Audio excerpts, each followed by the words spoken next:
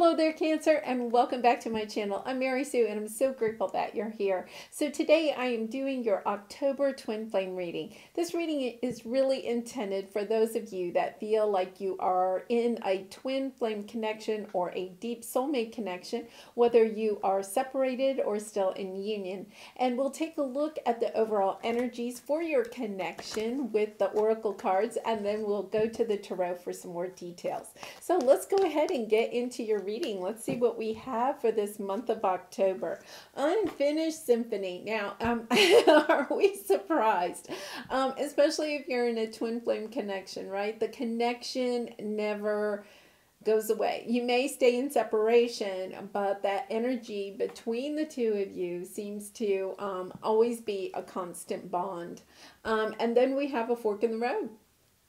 Okay, we're also in retrograde season, so it's, it's looking like there may be some type of connection between the two of you, some type of communication.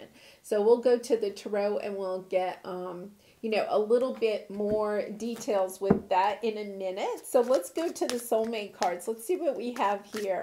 Definitely some energy of, reconnecting, whether that's actually in the 3D or perhaps even in the dream world. But you have a decision.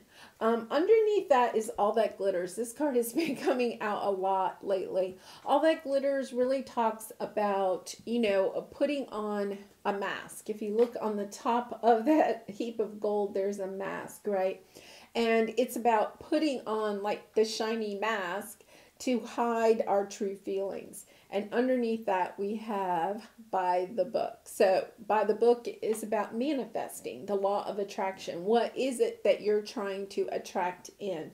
And then we have go the distance. Somebody in this connection really does want to go the distance. Okay, whether that's you or the person that you're in a connection with. And it could be that, this fork in the road, the big decision could have something to do about that person reaching out or you reaching out saying, hey, would you like to reunite or, just get together, see if there's any, spark still there.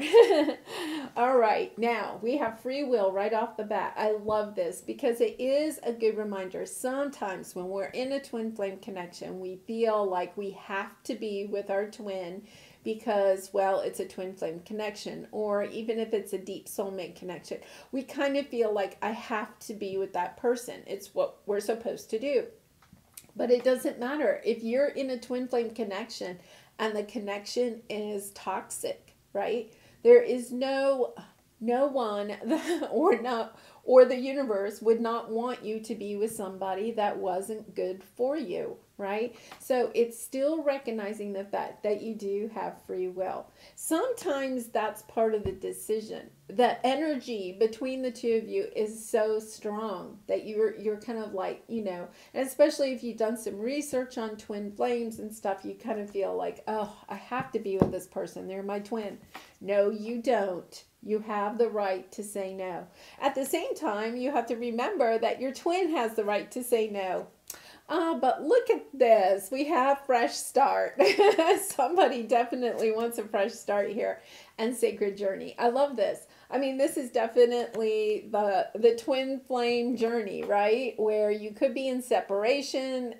You've gone your separate ways, but now, you want to try a reunion. It's just part of the twin flame journey, the sacred journey. And on the bottom is home.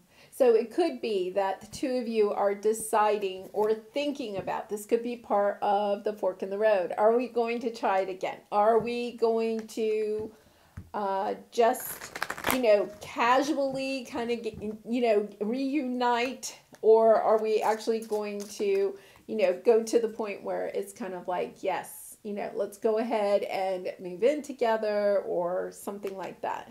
We also have cycles underneath that.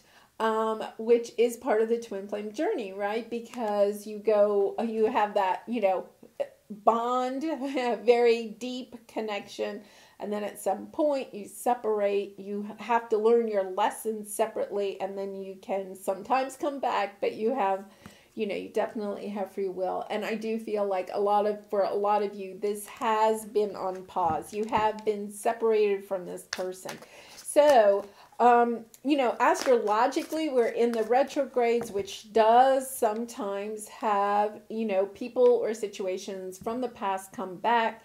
And then so that we can take another look at it, we can, refine the lesson that we're supposed to be learning with that connection.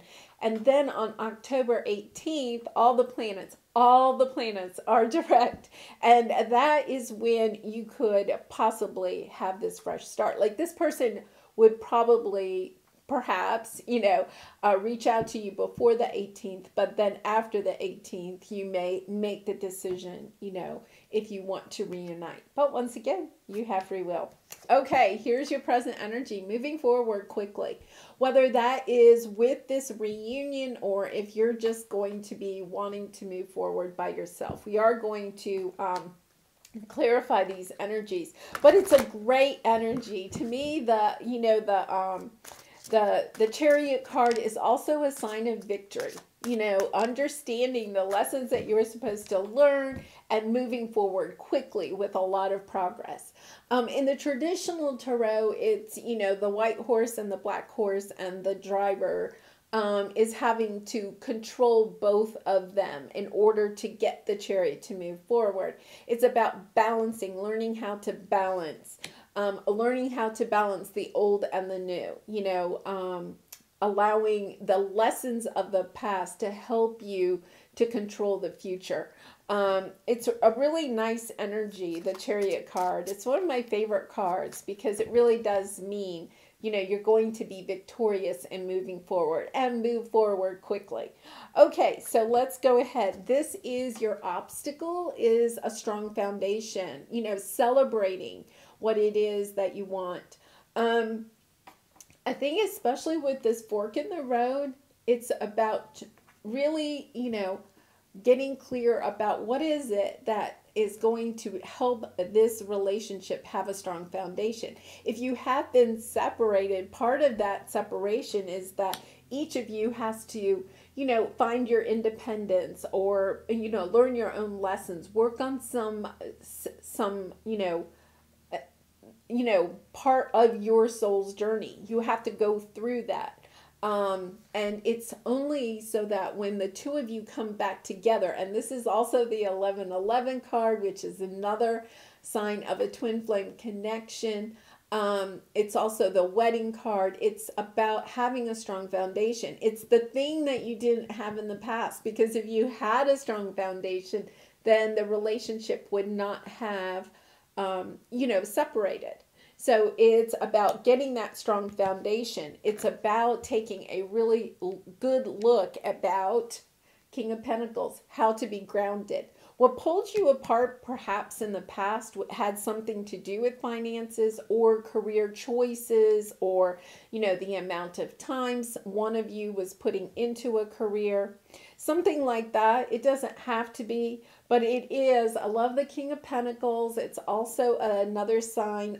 The King and Queen of Pentacles is kind of like the epitome of the married couple, whatever you want to say. But in tarot, it's kind of like the King and the Queen of Pentacles are the super grounded ones, very nurturing of each other, very nurturing of their family. They go the distance. And remember, we had the distance underneath there. So this is kind of interesting because it's like another sign. The King of Pentacles is a very grounded energy. It's about finding that stability in your relationship.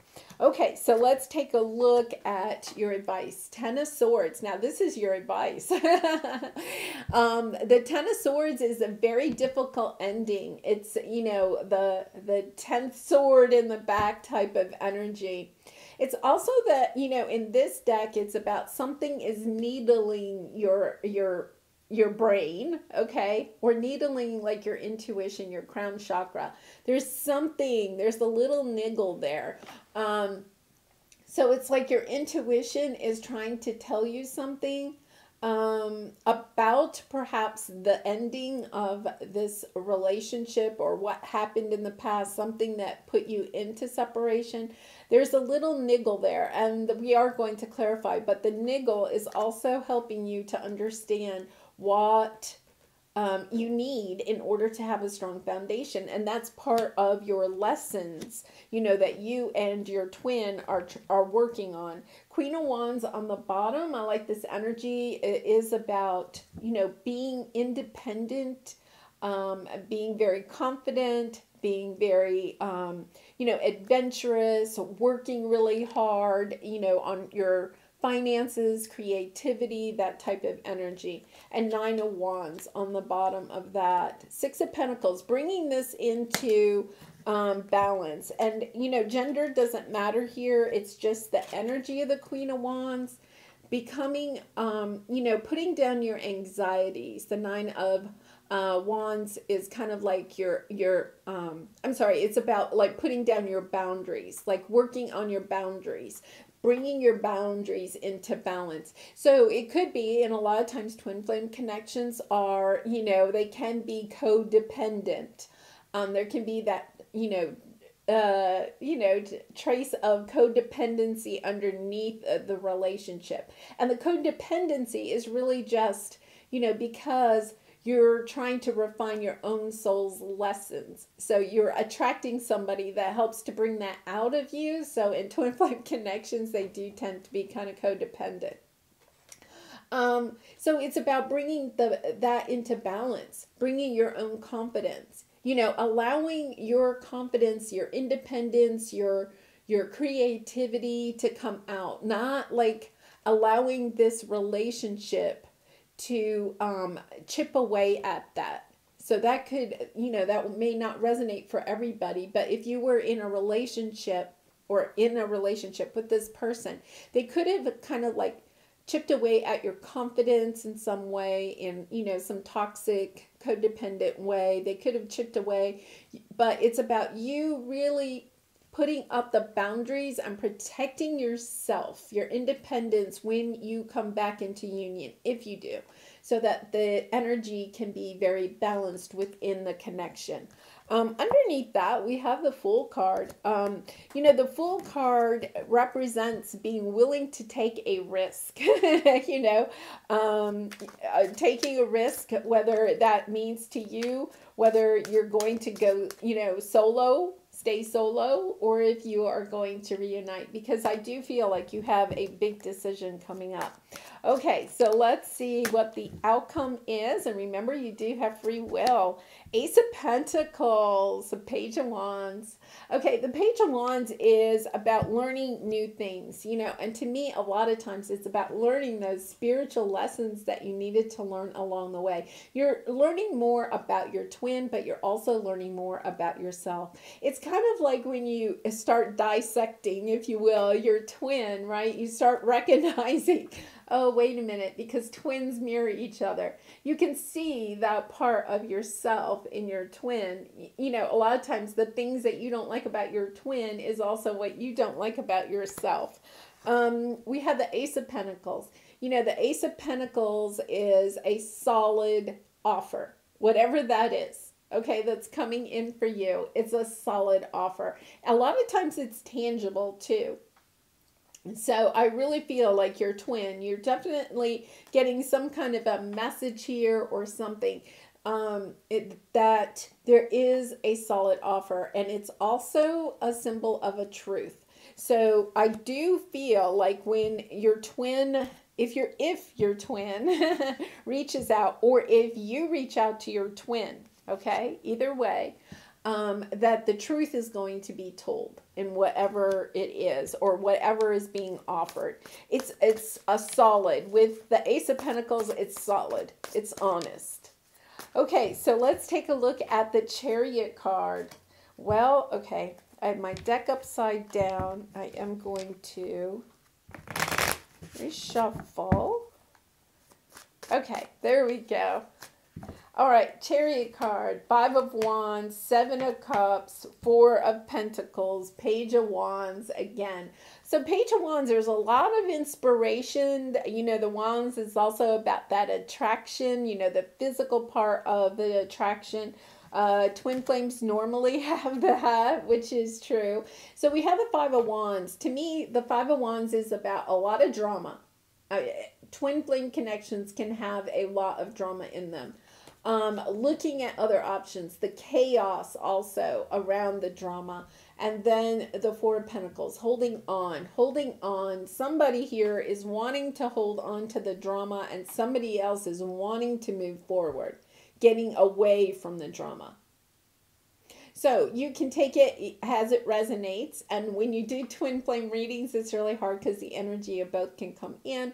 But I really see that somebody is kind of holding on to the drama and the chaos of the past, and somebody else is like, I'm out of here. I don't need that in my life.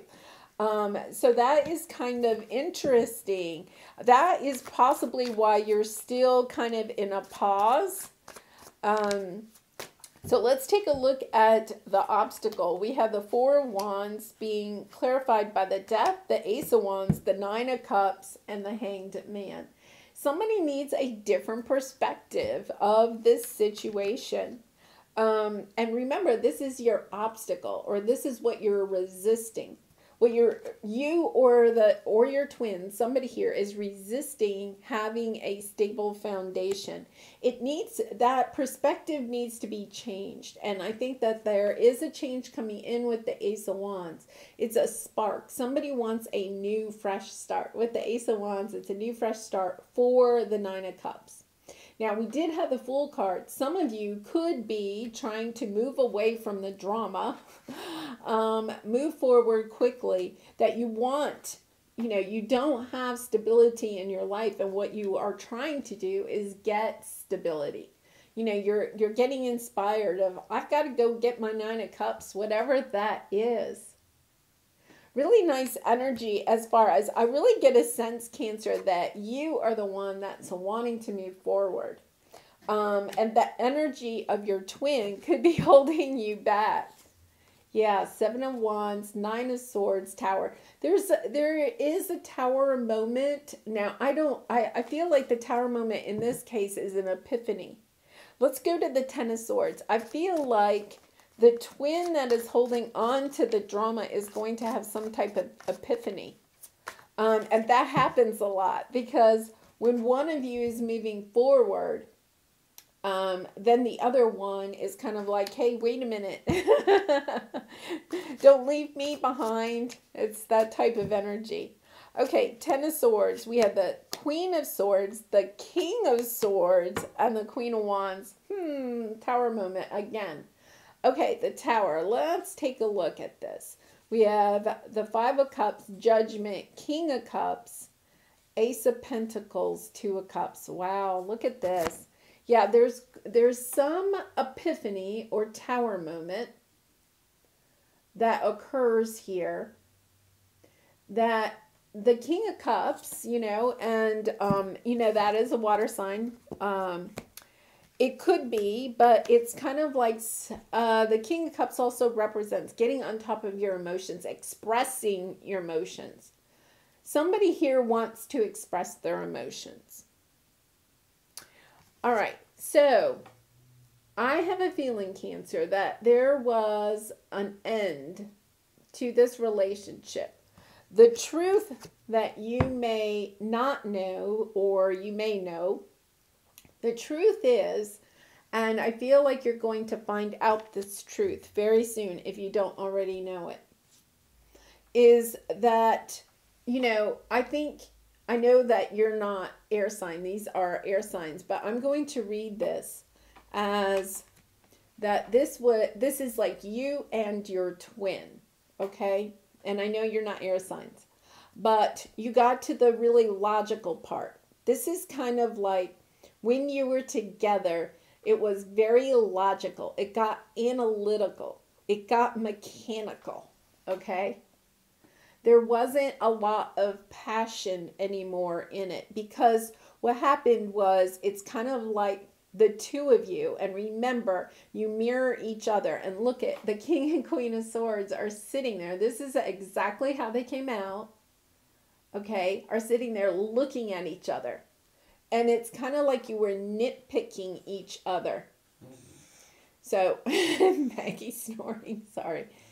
You were like nitpicking each other. I don't like this about you. Well, that's fine, because I don't like this about you. It's kind of like you were analyzing your twin, but in analyzing your twin, I think it ended up being the ending of your relationship. But at the same time, this is where you learned your wisdom. Because you looked at your twin, you saw what you didn't like in your twin, and then all of a sudden it was like, oh yeah, that's something I need to work on. Maybe not exactly the same thing, but similar. Okay, so now we have the Queen of Wands. So the Queen of Wands is very passionate, right? Like there needs to be some passion put into this relationship. Now the other way I'm going to read this too is that the two of you got, I'm going to say sideways, because I think when the King and the Queen of Swords are together, you know, it is a court pair, but it's really analytical. It's very mechanical. There's no warmth here. It's all ice. It's an icy, right? There could have been a Queen of Wands that came around, and the King of Wands was like, yeah, that's fiery. I think I'll go that way. Now, you're the one that has to know whether this was a third party that you were in or not. But if it was a third party, it's the reason that this ended. If it's not the reason that it ended, then the truth is that it just got too nitpicky, right? And it lacked passion. In order to, you know, this is icy. It needs to be warmed up with some passion. It needs the spark put back into this relationship. Okay, so I also got the message that, you know, it could be that you have somebody is trying to manifest this coming back together. It's interesting because I don't really have a lot of cups. I don't think I have any cups. Lots of pentacles, which means that it's trying to be grounded. The energy of the cards are trying to be grounded. I'm going to clarify. There is some either a tower moment where you find out that there was a Queen of Wands, or there's some epiphany about how to reignite the passion in this connection. Now, you know, because we have the fresh start, right? I mean, it's kind of like something has, oh,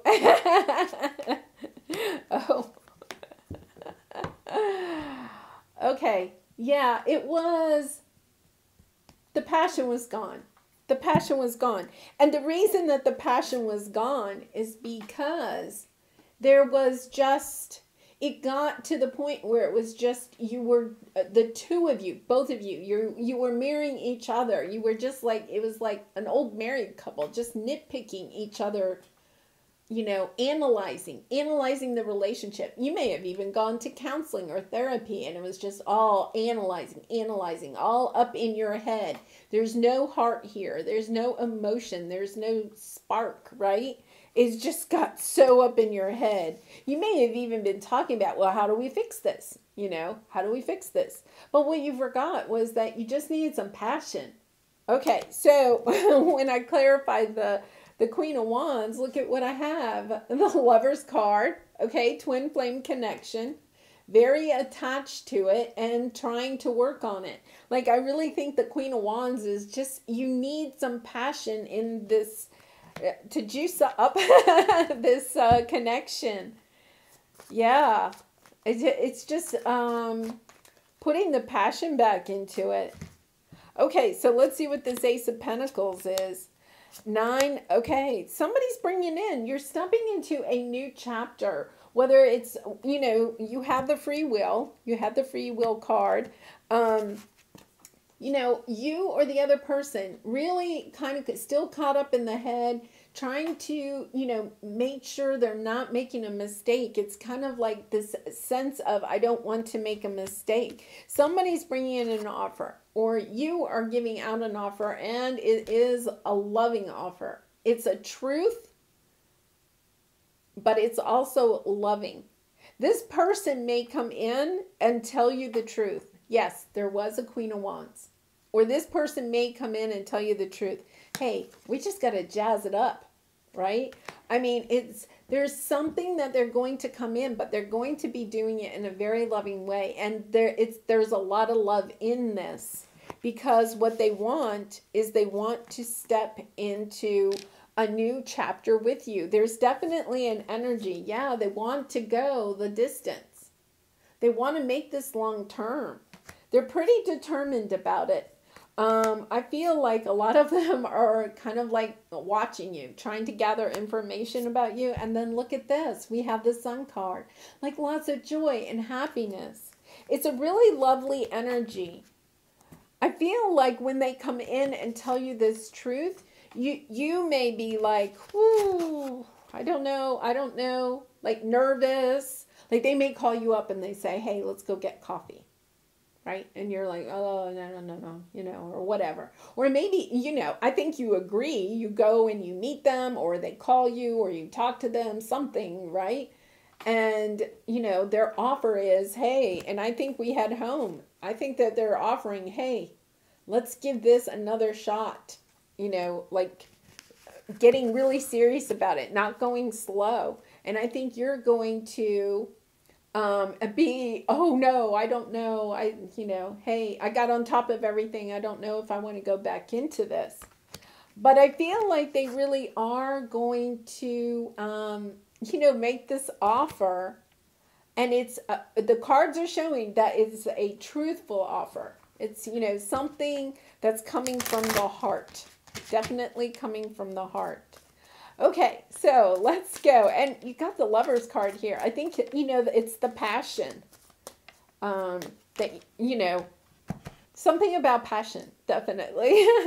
Okay, so let's go to the romance cards. Yes. Oh my gosh. Flirt. Look at this, right? It's about the passion.